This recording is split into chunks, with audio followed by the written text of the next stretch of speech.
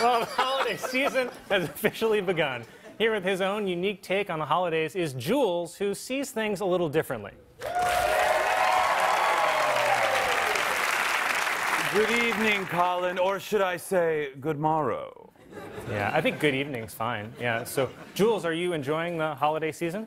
You could say that, but you see, I celebrate the holidays a little differently. Yeah. While other people leave out milk and cookies for Santa, I leave out CBD and a note that says, "You are enough."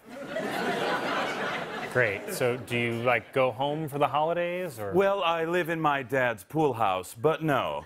I'm not allowed in the main house anymore because of a cocaine misunderstanding. But Colin, you're missing the real point of the holidays. All everyone talks about is Black Friday. But that must stop. The movie is just called Friday. I mean, we don't call it Black Shrek.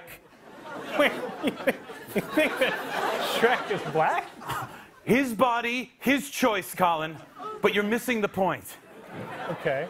The holidays shouldn't be about consumerism. They should be about can-use-erism. I can use everything around me and turn it into art. The last autumn's leaf dangling on a tree branch.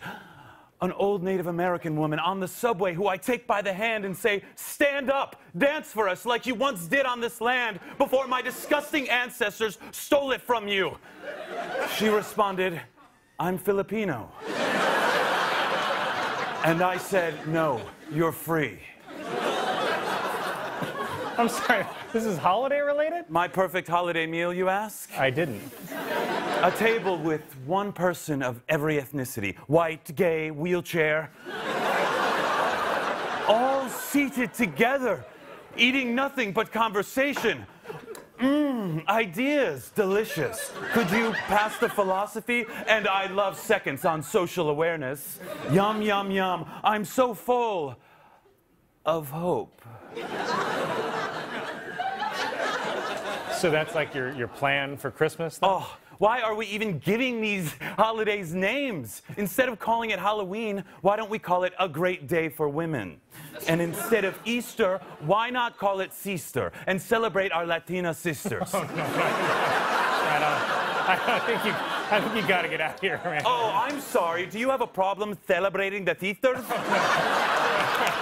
God damn, man. Listen, I think, Jules, I actually thought I saw a bunch of cocaine in one of the dressing rooms backstage. Oh, dream powder. I have work to do. Yeah. Jules, everyone. Santa, free your elf slaves! Okay, great. Pretty good update. I'm Colin Jules. I'm Michael Che. Good night.